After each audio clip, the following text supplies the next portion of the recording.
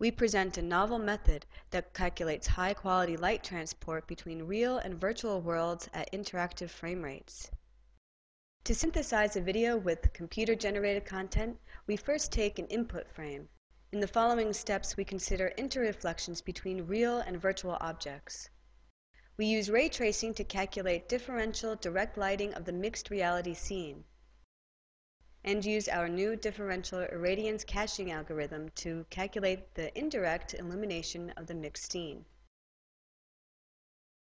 The final solution is produced by adding the results of the differential direct and indirect lighting to the input video frame.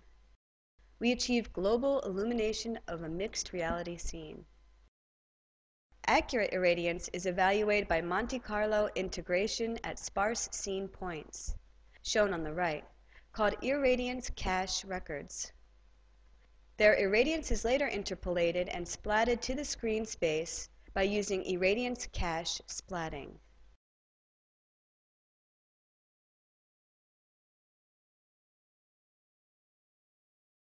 A virtual box with a dragon is rendered into the real video. Global light transport in the mixed reality scene is calculated by differential irradiance caching.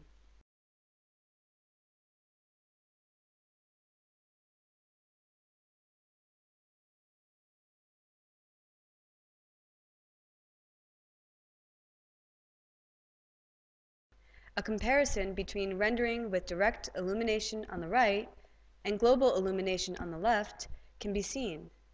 Indirect illumination introduces light and shadow regions and causes color bleeding.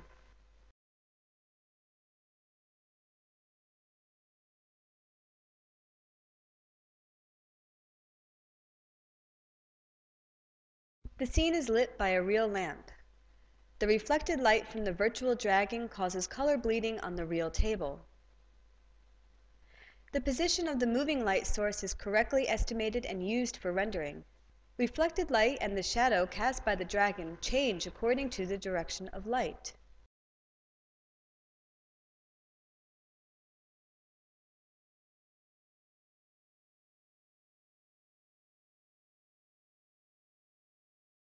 Limited information stored in the irradiance splat buffer causes rendering errors for pixels on edges in the case of depth of field. We overcome this problem by using a reprojection technique to access the irradiance splat buffer.